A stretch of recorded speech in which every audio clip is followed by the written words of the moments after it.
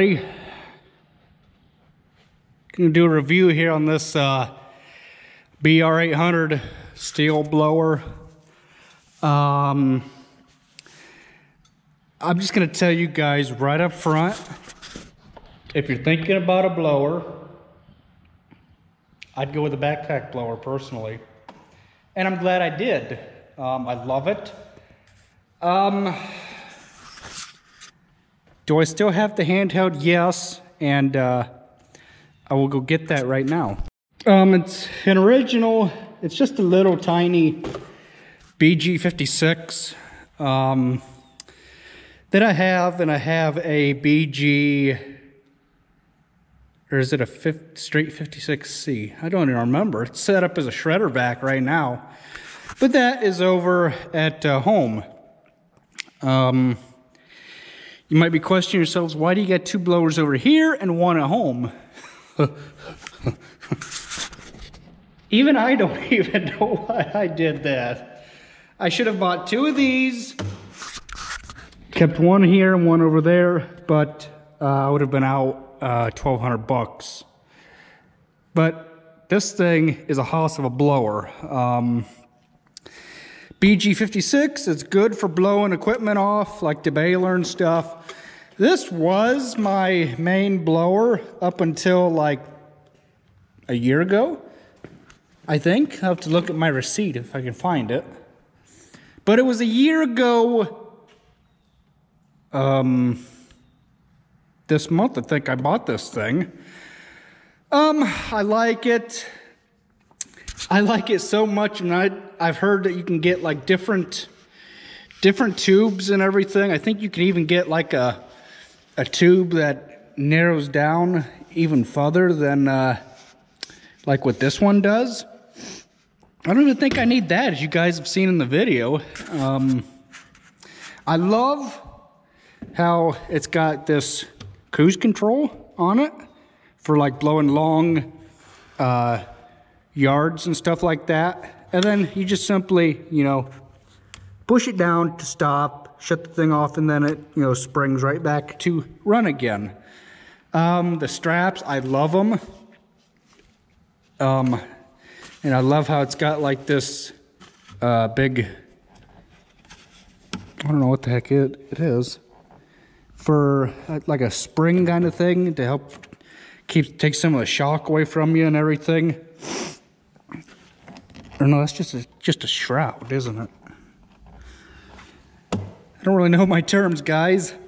But yes, I bought it from Ag Pro.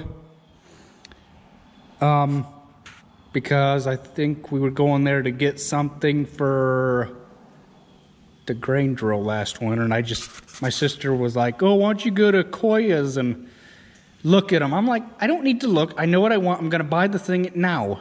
Okay, so that's what I did. Done deal. I got the wrench over at home. I've never looked at the air filter, and I probably should. Yeah, that's on some kind of a spring there. But this choke here, I like it. How you just flick the choke, and then it kicks itself off automatically. I like that. Not sure what these little guys here are for. I think they're for carburetor. Yeah, low and a high. Never messed with them. I don't plan to. Primer bowl. Just kind of pump it till you kind of feel gas start to go in it, and just like that. I don't know if you can see gas in there. You used to be able to. Yep, you can see the gas kind of sloshing around in there.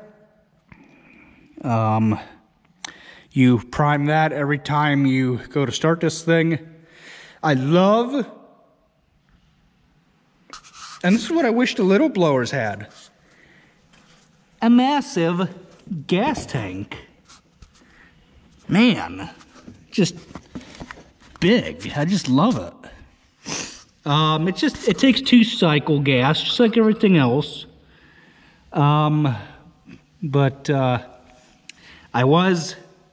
they were trying to talk me into the one that was just like this, but it had the easy start on the side, and I was like, no, because knowing me, I'll probably break the darn thing.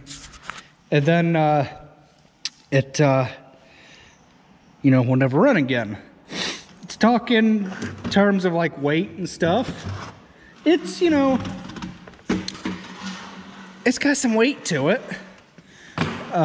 You go to put the thing on, and I'm 5'7", 160.